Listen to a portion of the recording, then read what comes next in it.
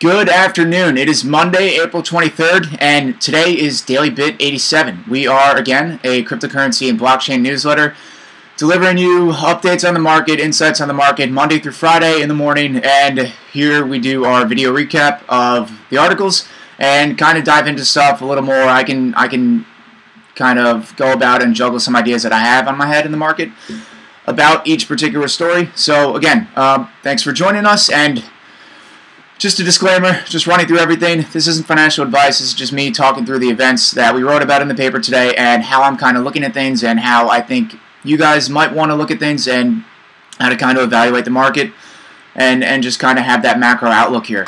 So, again, if you want to subscribe to our newsletter, if you like what we're doing, share it with your friends. Tell them to subscribe if they want to kind of keep up to date. I think we do a decent job, and our readers seem to like it as well. But, again, just go to our website and subscribe if you want to.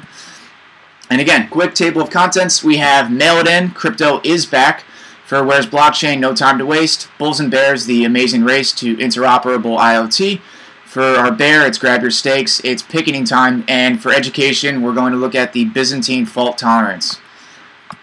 Alright, tweet of the day is coming from Dan Bilzerian. So, Bilzerian here is saying that it's time to get back into crypto. Well, if he's been around in the market like Crypto Bitlord and myself and others kind of following the space day to day, the time to get into the market was 4 weeks ago when things were actually bottomed out and a lot of these cryptos and digital assets were in their accumulation phase on the chart. So right now we're seeing a lot of altcoins spring up 60, 70%, even in the hundreds of percentiles or percentages here in the past couple of days and weeks even. So again, crypto is back to the masses, but if you're actually monitoring the space, there's been kind of an uptick here for a while now, so that really comes to show how important it is to keep track of what's going on. But again, we're going to look into that right now. So again, is crypto back? There's a lot of people that are wondering if we're back in this bull market and if we're out of this downtrend right now.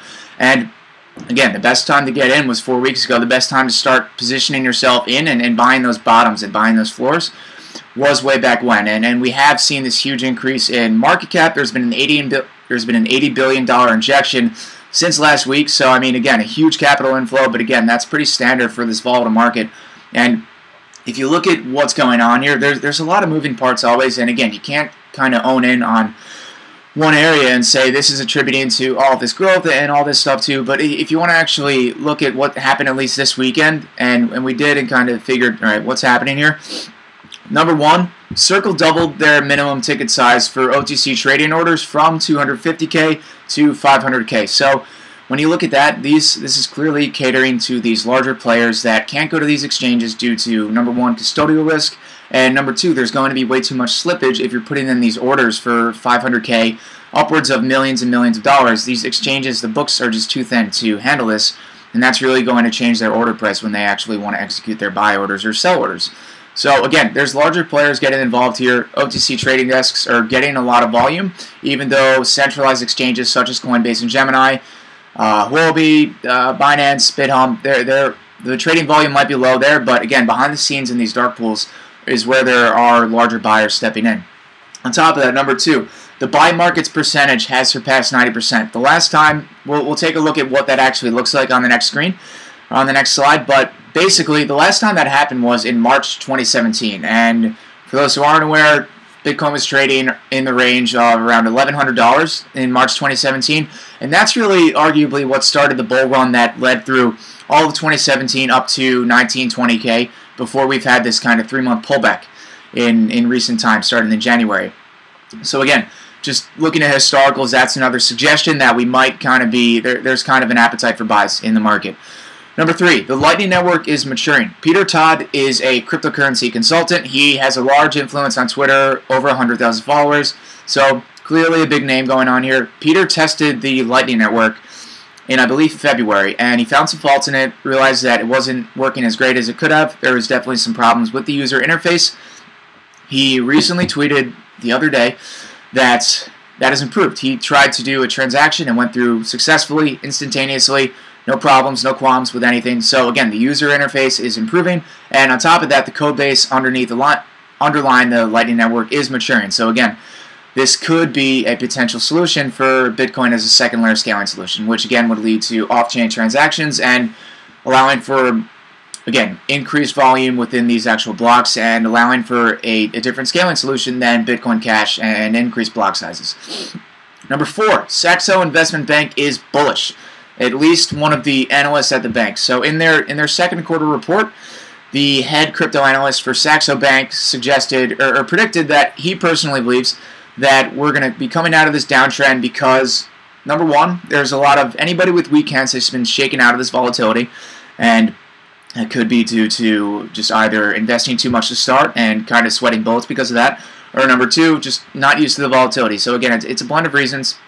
Could be due to tax season, a bunch of this stuff like we mentioned the other week. But along with that, anybody who's still in the market is really hungry for any bullish news. So anything that comes out that's suggesting that something is going to be kind of on the up and out, people are going to be putting in buy orders. And again, if this was happening in February, similar news, it wouldn't really have the same effect because we were still really bleeding out here and the market really was shedding billions of dollars by the day. So again, I think times have changed, and clearly Saxo Bank thinks as well. Ask any other people in the market. And on top of that, the fifth note that really came out this weekend, this is just my opinion here, just scrolling through articles to see what's going on here.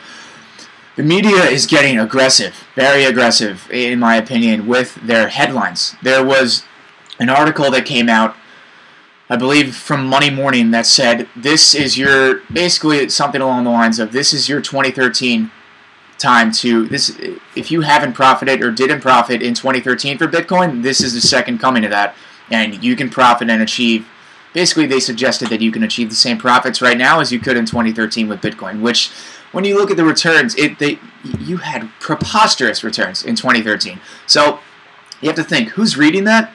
And what kind of impact does that have? A lot of people are gullible, and a lot of people just don't even read into stories. They'll read headlines. So the fact that the media has such, they can really kind of swing the audience and swing people's opinions simply with a title. So the fact that people are, in articles are throwing out these titles that are very suggestive about the movement of the market just shows that, number 1, a lot of people are going to be buying into this, and number 2, they're certainly not the only ones that are doing that. So again, I think that there's just kind of a consensus within the media that this may not be kind of a capitulation that we were seeing in January, and we're actually towards a recovery. But again, the bottom line, rising tides will raise all ships, except for the ones that are battered and peppered with holes. So when you look at this again, there's kind of been, I guess, a little bit of a consolidation with funds into more legitimate projects. We've weeded out a couple scams, RIP BitConnect, RIP Centra. There's more coming. And especially as securities or projects are being called out for not labeling themselves and identifying themselves as security tokens, we're going to see more of this. But again, you have to identify what your investment strategy is. Do you want to be conservative, moderate, or aggressive in terms of how much risk you want to bear? And on top of that, what projects do you want? And that's going to impact what type of investments and what type of digital assets you want to invest in. Do you want to take the top 20 and create a basket of those, or are you willing to, or are you trying to hunt? Are you trying to hunt for the next Bitcoin or a smaller micro cap investment that is going to appreciate much larger due to the fact that their market cap is so small? So again, this is what we're looking at, and if you think that the market is back and you want to make an investment, seek a financial advisor, because we certainly do not give financial advice. We just report on what's going on in the market. All right, moving on.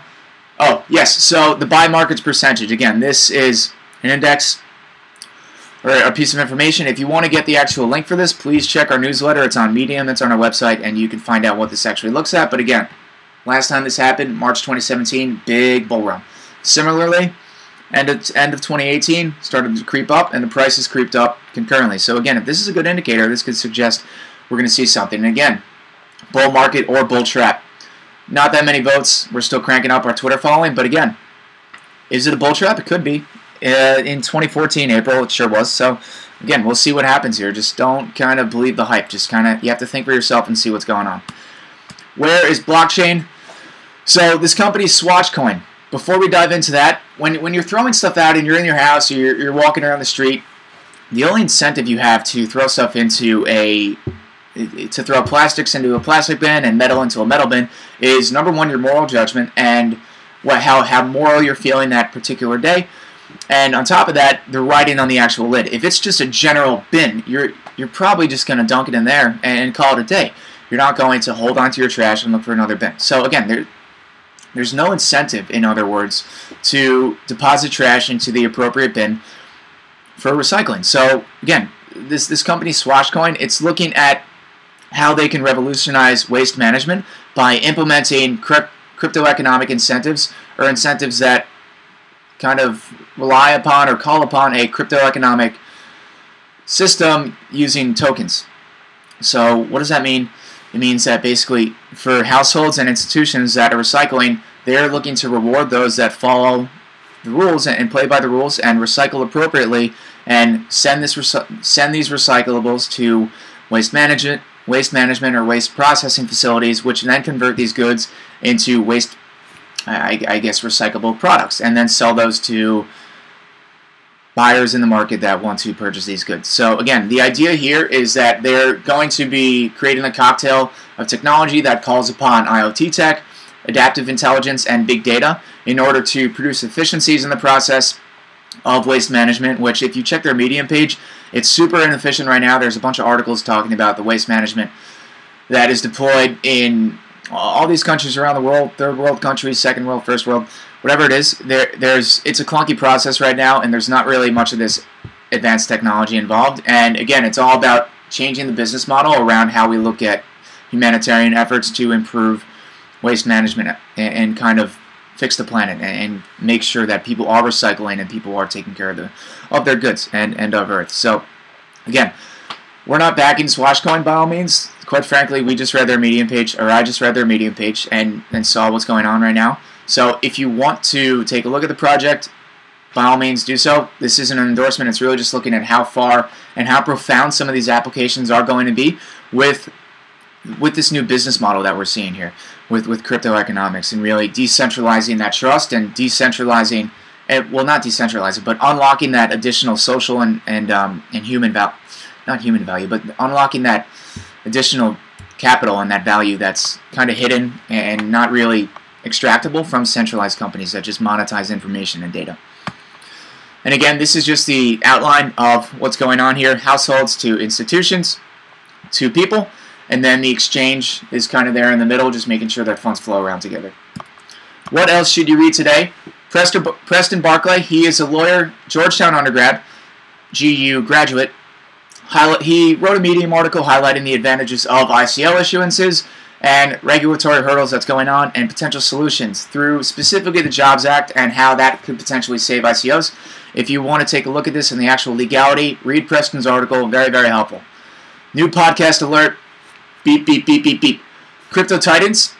There's a ton of podcasts that I also read, or not read, listen to, by the way. And I'm going to write a Medium article eventually, once I do kind of have 30 minutes of my time to just let you guys know about those. But again, if you want information on podcasts and just kind of want something to listen to related to crypto, check out Crypto Titans. Strategies, background, thought processes of industry leaders, definitely pretty helpful. Low-cost transactions are here, folks. If you wanted to know, Litecoin, a transaction with Litecoin amounting to $99 million was successfully completed the other day. It cleared in 2.5 minutes, and it only cost 40 cents in fees. So compare that to the traditional process.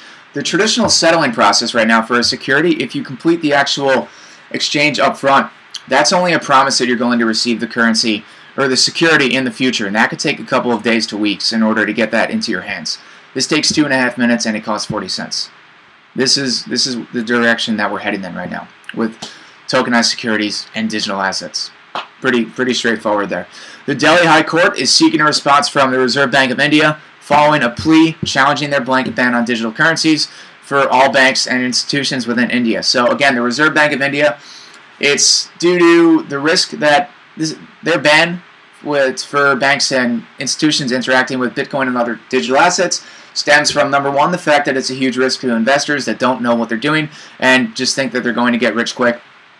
And number two, there's a lot of risks on top of that with hacks, poor custodial issues, security breaches, and just all that stuff. When you decentralize, again, this trust, you're offloading a lot of that risk that banks manage, and you're putting it onto the consumer and the user and expecting them to kind of know how to navigate that system. That's one of the things that is deterring adoption in the space as well. So again, the Delhi High Court says, look, you got sued, or a complaint came in from one of these companies saying that that's not fair. please give us a response. Tell us why you did it. It's not necessarily bullish. It's not necessarily bearish. It's just saying that, look, the high court is responding, and they're going to ultimately come to a decision. So, I mean, we'll just keep on tune with that and see what's going on. The yuan is attracting investments amid tensions between the U.S. and Russia. Quite frankly, I haven't read into the actual U.S.-Russia debacles. But, again, it's becoming more of a safe haven investment amid all of this tension between these two countries. So, again, the ruble and the U.S. dollar kind of have maybe a little bit of outflow there into the yuan because it's going to be a better hedge for what could be potential macroeconomic, political, geopolitical risk coming forward. On top of that, China is not going to allow digital assets in the country to circulate in the country. They're only going to allow the crypto yuan. Honestly, really don't think anyone should be surprised about this because they're already having issues with capital outflow. So again, why would they allow Bitcoin to circulate in their country when it is able to kind of circumvent their current economic system and their current, I guess, financial system and risk additional outflow of capital and just not allowing the country to control funds? Makes sense. John Williams is expected to be the next head of the New York Fed. He came out, I believe, Friday or Saturday of the past week, announcing that Bitcoin doesn't meet the requirements of a currency. Again, nobody's really surprised by this right now. Bitcoin does have properties that make it more advantageous than gold, but at the same time, it's still pretty volatile. And again, the transaction fees are making it not conducive for micro. Actually, I take that back. It's getting more conducive for micropayments and microtransactions. But again, if you're looking at all three properties of currencies, Bitcoin really doesn't come up to par right now. So again, we have to remember that, look at the internet in the 90s. It took years for that to happen. So Bitcoin has really come out. I mean, it's been around for 9 years, but again, if we really want to make this right and make this work, it's going to take time. So again, let's circle back in 5 years, 10 years, and see where we are. I am very, very confident that that answer is going to change in the future. If not for Bitcoin, then something else. Bulls and bears, the amazing race to interoperable IoT. So, interoperable IoT. That means digital assets can communicate with each other. They can be, all digital assets are recorded on the blockchain. Your cell phone is recorded on the blockchain. What do you mean is recorded on the blockchain? Every digital asset, every digital good can be recorded on a distributed ledger. So how does that happen? You need to have an identification system for everything. So how do you get an identification system for every single thing? You need some sort of a watermark or some mechanism to kind of tag these items. And in order for that to happen, you need a blockchain to rely upon, and you need technology to rely upon as well. So that usually comes through the form of partnerships. You have the blockchain platform, and a lot of these blockchains are competing to be the top dog and number one here. But in order to do that, they need to find these partnerships with these really top-notch organizations that are deploying this innovative technology in digital identification to, again, make that feasible, make that possible, allow for these use cases to kind of materialize and allow them to expedite the rate of adoption for real-world users. Right now, again, speculative assets, not really much of a use for your average Joe. VeChain is a platform that is looking to become the IoT chain, and they partnered with INPI Asia. They're an innovator with digital ID solutions, and again, they created this new form of digital ID called ND codes. It incorporates nanotechnology into their products, and this essentially allows for all these new products to be registered on a blockchain. So again, IBM, we talked about, I believe it was their, what was that called? They have, IBM's creating their mini computers that essentially acts as this smart chip that you can embed into products. And again, it's a similar tracking technology that allows you to kind of, again, create this mesh, this network of IoT devices. But again, there's a lot of advantages about these ND codes over the current monopoly that sits with coding. Hold on. Okay, right. So today's digital ID market. Right now, there's really three main players. There's radio frequency identification, RFID, near field communication, NFC, and QR codes. I personally only have dealt with QR codes. I feel like most folks have done the same. But again, these are really the top dogs. But ND codes change the game for a number of reasons. Number one, heightened security with phonetics. They're temperature resistant. You can have these puppies put on devices. They can withstand temperatures of 1,000 degrees. So again, think of temperature, think of machinery that heats up. They won't be broken, they won't be damaged. If they are damaged, they can withstand up to 30% of damage code, and you can track them and identify them in the dark. They're okay with moisture, they're okay with electromagnetics. They're very, very tiny, and they can fit on curved surfaces. So again, what actual products can we fit them on? And they last over 100 years. So again, there's a lot of advantages here compared to the current types of digital IDs. And what are the applications here? Again, you can put them on any product, and more specifically, it provides a means of auditing inventory and auditing all of these accounts. So again, if you wanted to incorporate some anti-fraud, this is a way to do it. And again, for industries like fine art, collectibles, any alternative assets that are actually very high in valuation and have very large instances and occasions of fraud, and where fraud is very pervasive, you can use this technology to make sure that everything's authentic and reliable. And at the same time, this sounds very, very startlingly similar to George Orwell's 1984, where we live in this dystopian society where everything is kind of monitored and tracked. But again, that's where the cryptography comes in, where, again, we're really just tracking everything, and users are able to retain privacy, and the only people that actually have that information are the ones involved in the actual transaction. So, sigh of relief, don't really have to worry about that. Okay, so WikiLeaks is very famous. Julian Assange, very famous for good and bad reasons, depending upon what side of the argument that you're on. But basically, Coinbase, so WikiLeaks has an e-commerce site called, it may be called WikiLeaks Shop, but that's besides the point.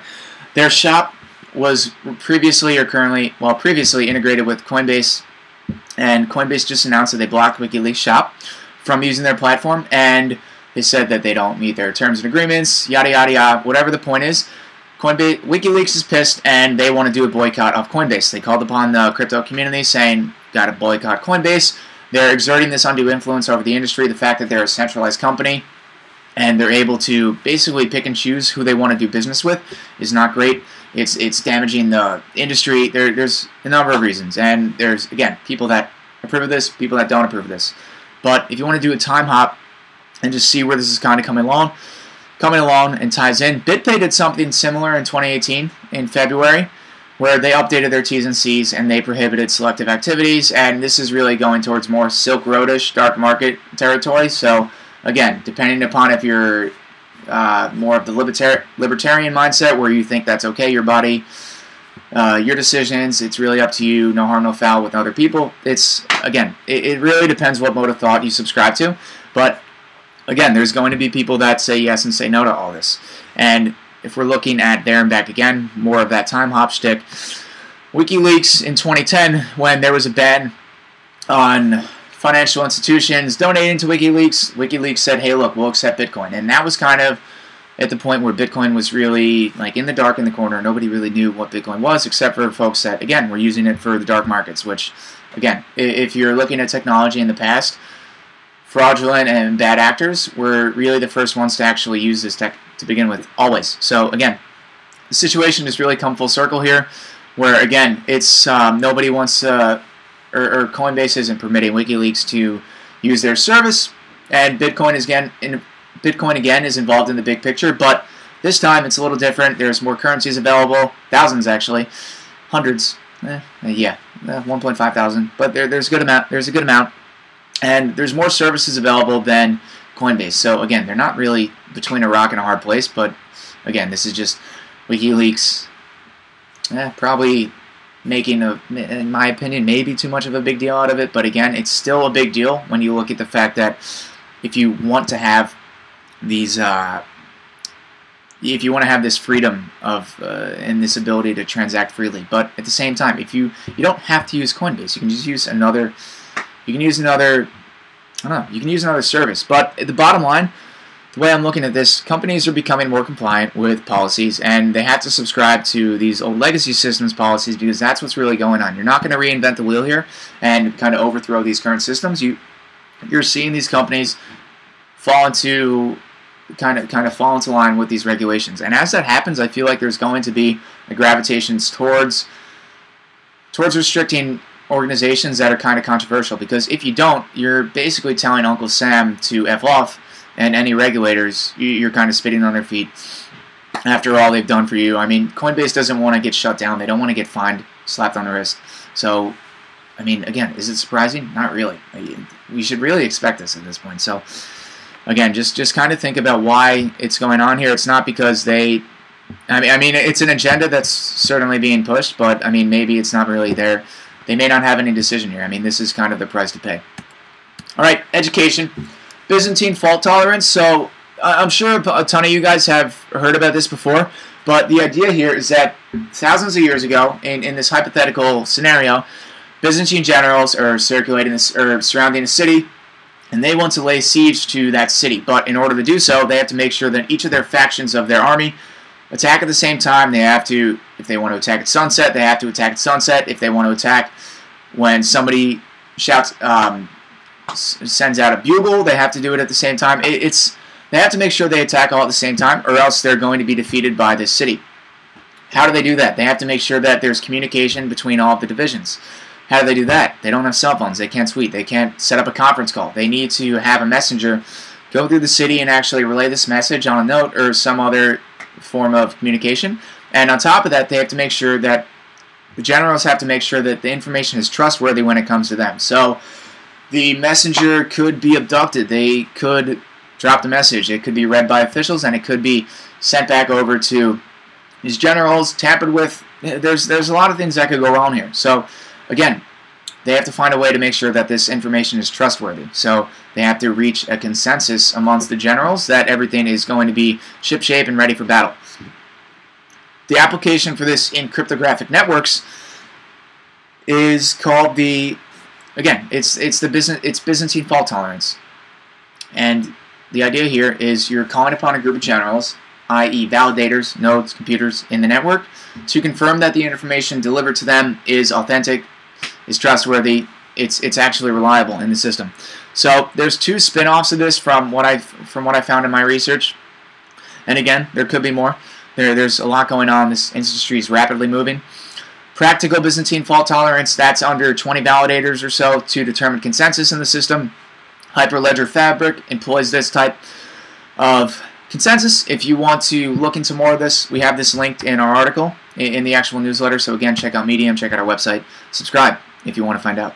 Or Federated Byzantine Agreement. So again, each node, in turn, they're responsible for their line of truth and kind of establishing truth for each chain that they're responsible for. So again, where do we see this ripple, where the nodes and generals, I guess you could say, are pre-selected by Ripple, and with Stellar, where it could really be any node, and it's up to you to rely upon or to determine who you want to trust here. And what are the perks? Low transaction costs, high throughput, network scalability. Cons: centralized and permissioned. So again, this goes back to the, I guess, blockchain trilemma that Vitalik Buterin talks about, where you really can only have two of the three. Good grades, sleep, and social life. It's the college kind of metaphor or I guess scenario for blockchains. So again, what do you want? Right now, apparently, or I guess so it seems that most folks agree that Byzantine Fault Tolerance is one of the best options out there. I mean, Stellar is hugely popular, Ripple is hugely popular, and Hyperledger is, and again, another very popular form of privatized blockchains that is looking into this type of consensus algorithm. So again, I'd say that maybe definitely within the top 5 is Byzantine Fault Tolerance alongside Proof of Work and Proof of Stake. But again, we are very early on. If you look back at last year, most people that are kind of involved in crypto, myself included, did not know anything about this. So we'll see what happens as time goes on. And that's it, again, for another edition of the Daily Bit. Guys, thank you again. Appreciate it, as always. I appreciate you guys listening to this. I hope this is valuable. Again, if you have any comments, if you have any suggestions, if you want to get involved and maybe come on and just chatter with me as I kind of go through this, and I want to hear your thoughts, please let me know. Send me an email, hello@thedailybit.news. Shoot me a tweet, thedailybit.news. Follow us on LinkedIn. Send us a comment right on our wall. Don't know if you can actually do that. But anyway, still, please comment on our Medium post. Tell us what you think. I'm going to be putting out a couple things, just sharing my resources, because I'm reading through a lot of blogs, a lot of articles that I don't think are really out there yet. Well, they are out there yet, but they're not publicized. And I've learned a ton in these past couple weeks alone, just from the research that I'm reading. So again, super helpful for me. I'm sure it's going to be great for you guys too, and I'm trying to deploy that in my conversations with you guys through this through Twitch. So again, thanks so much, and please, again, keep tuning in, keep spreading the word, and we will get back to you guys tomorrow with more stuff. All right, thanks and cheers. Bye.